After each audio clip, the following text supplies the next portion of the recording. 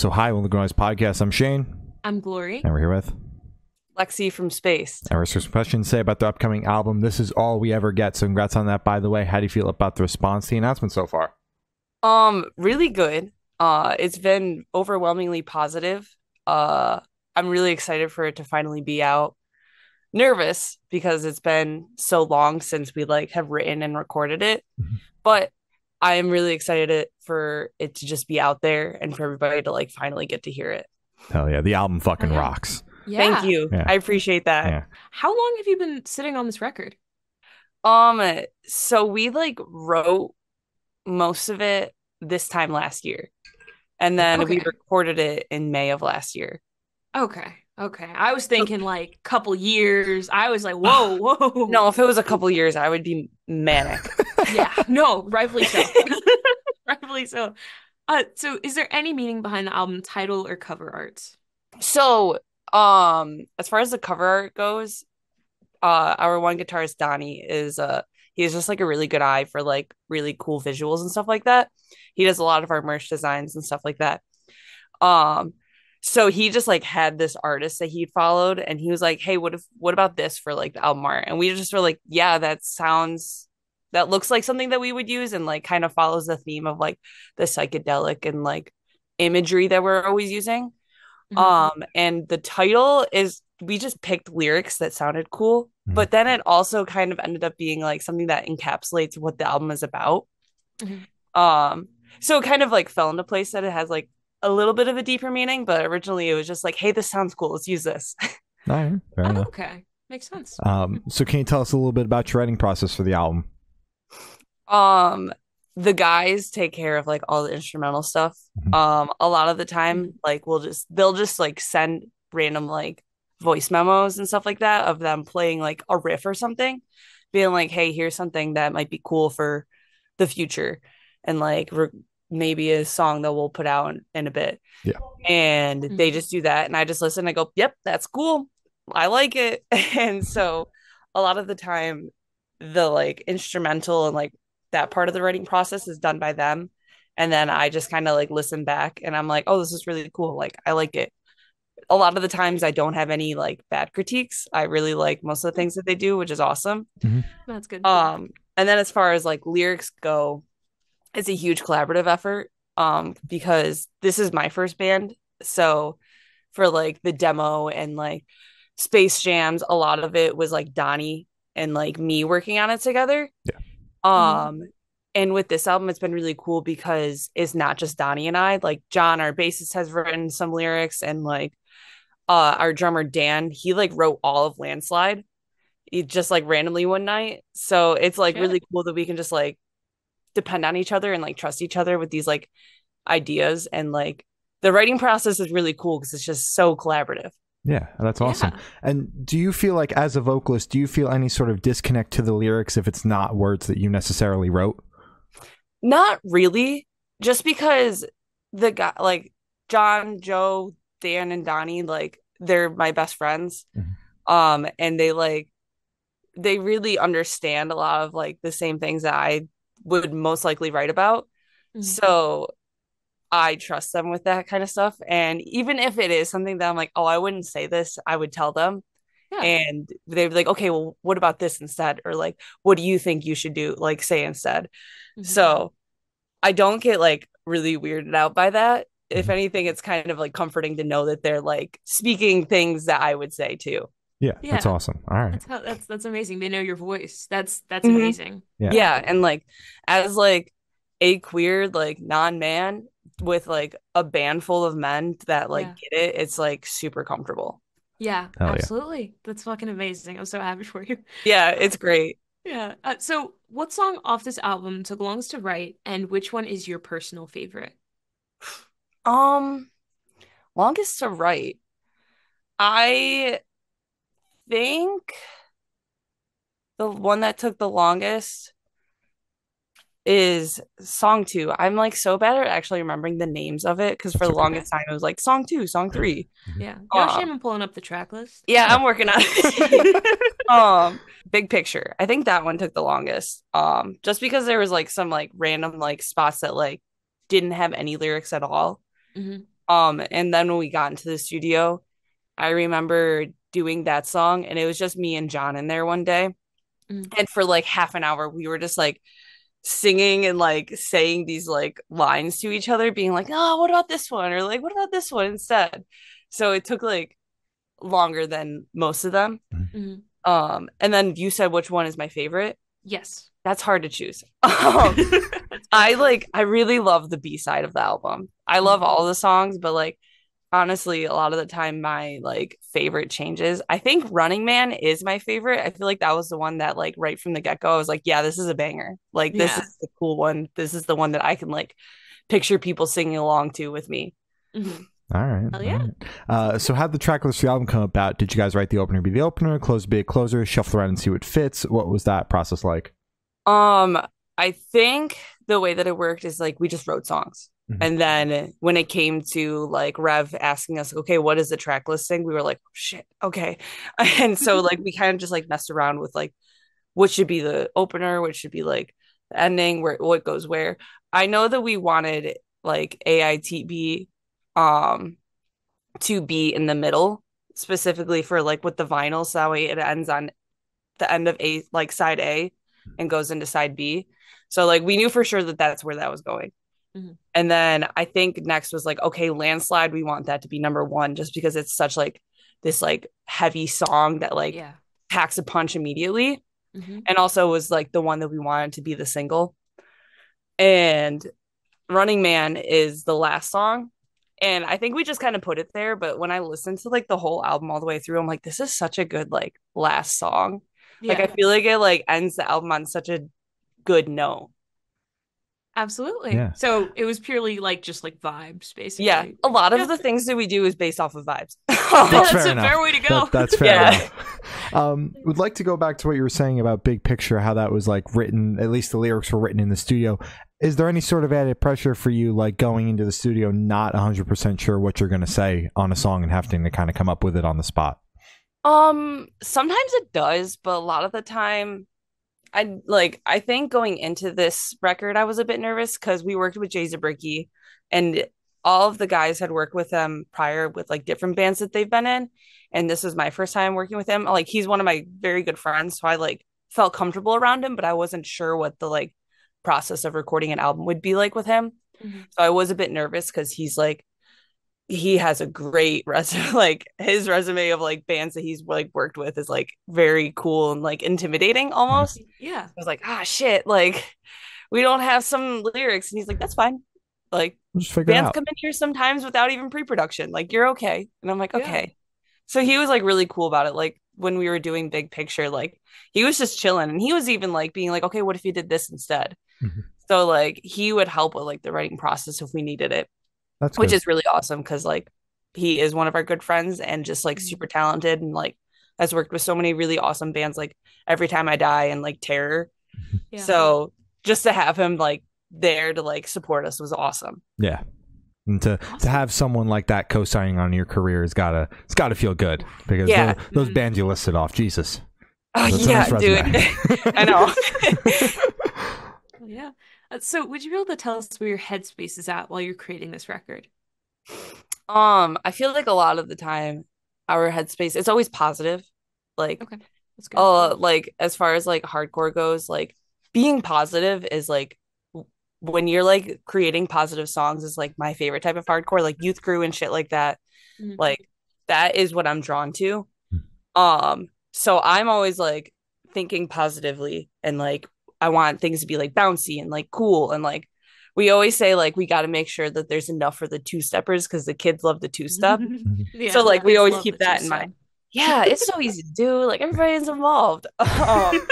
So with that, like the positivity, like we always make sure that like that is like number one. But like sometimes our lyrics aren't extremely positive. Mhm. Like a lot of the time we're talking about like people who are looking down upon us and stuff like that.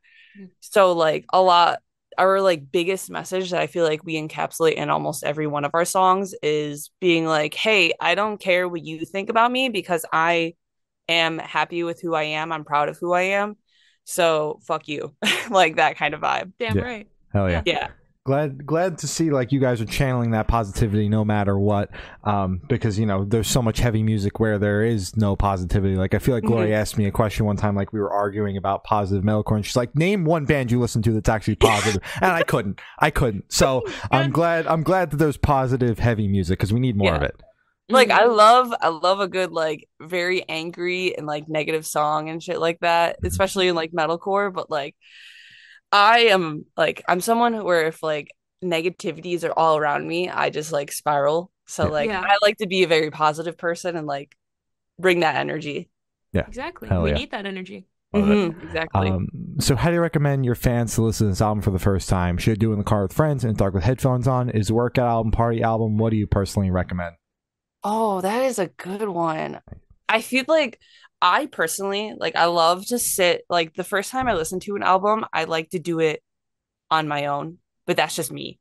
It could be like something that you listen with your friends and you're like driving somewhere, because like that's also really cool when you're like listening to an album and like you and your friends love it and you're like, oh, this part's so sick, or like this riff goes crazy. Like it's fun to like do that. And like a lot of the times when like I have a very specific memory of me and Donnie going to a show together, and our friend Owen, who's in this band Selfish Act from Buffalo, he came with us and we were talking about the album. We are like, let's show you some songs. And like as we were listening to it, me and Donnie were like, yo, this part is so cool.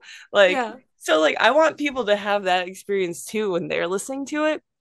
So like listening to it with friends would be a really cool experience. But also if you're someone like me and you like need to take it in first before you show it to other people, or like talk about it with other people, that's also a really good way. I like the party idea because it is it's got good energy, Hell yeah. Absolutely. Hell yeah. Hell yeah. So this one should be super, super quick off the top of your head. I want you to describe this album for new listeners in 3 words. No more, no less. Oh, I want to say like expressive, bold, and loud. Ooh. All right. Those are solid words. Yeah.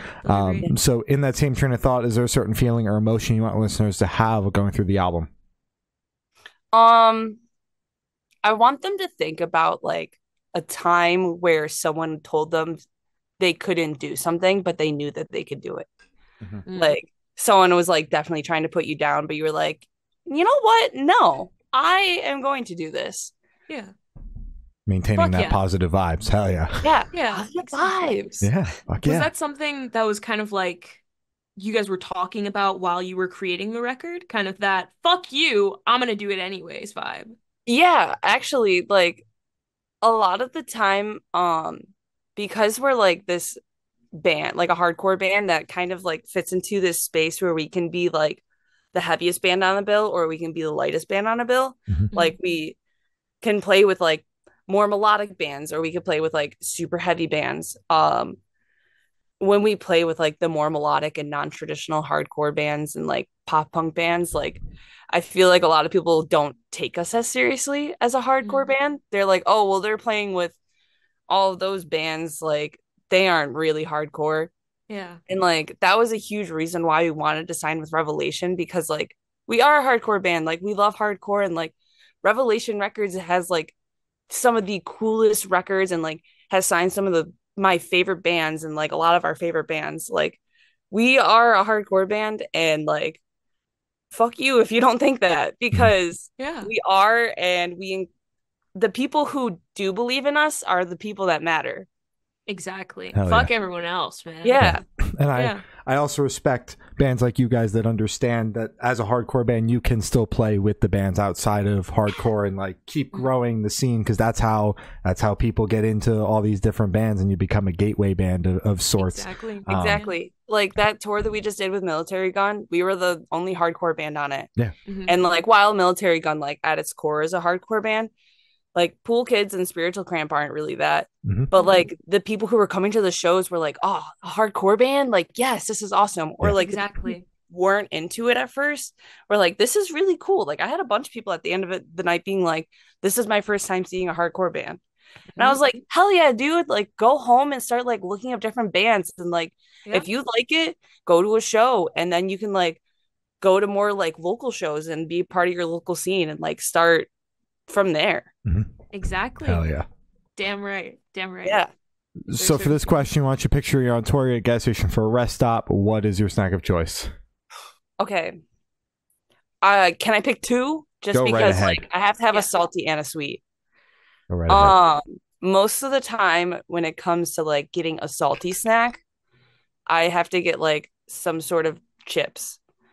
Um, I think I hate getting these because like everybody in the van will be like, these are a stinky chip. I love Cool Ranch Doritos. Those are amazing. I don't They are associate good, those with a stinky But they chip. are stinky. Like they stink up the van. And I've never been in a closed van with multiple people before, Yeah. so they could be stinky in Yeah. that context. Or I really like dill pickle chips, like Lay's dill pickle chips. So Damn good. right. So good. Yeah, I was preaching to fucking the some of those choir up right last now. night. Yeah. Yeah. I love a good stinky chip. Mhm. All right. Stinky the better. Mhm. Yeah, so like one of those two. Mhm. And as far as like a sweet goes, Mhm. probably just like Reese's cups. Yeah.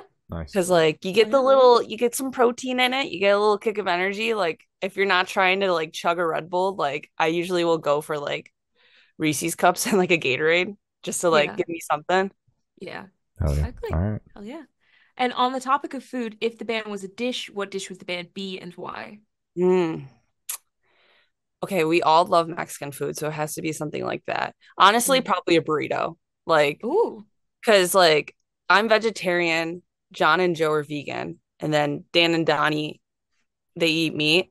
So like a burrito is something that you can make vegan or vegetarian, but it's also something that can have meat in it. And like who doesn't love a burrito? Hello? True. Yeah. It's got Exactly. everything you need in it. All right. Exactly. It's a crowd pleaser. I Yes. agree. So for the last couple questions, going to shift completely away from music and go straight to death row. Boom. So if you're on death row, what would your last meal be with a drink? Okay. I think I would go with like a falafel wrap. Like a Ooh. really good falafel wrap that has like all of the yummy veggies in it. It has some like pickled red onions, some banana peppers, some lettuce, some like garlic, like sauce of sorts, maybe dill, and then some hot sauce or like a chili sauce with it. Mhm.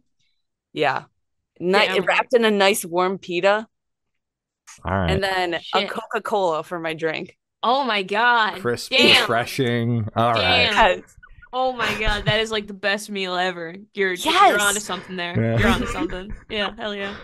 And if you could live in one fictional world for a week, where would you live? Probably like the Pokemon universe. Mhm. Like I would have so much fun just hanging out with so many different like Pokemon and stuff like that. I know like if you really think about it, it probably is dangerous, but like Ash Ketchum is 12 years old wandering the world by himself. I should be okay. Exactly. He's fine. Yeah. Yeah. As long as I like catch one cute little Pokemon to like take care of me, I would be fine.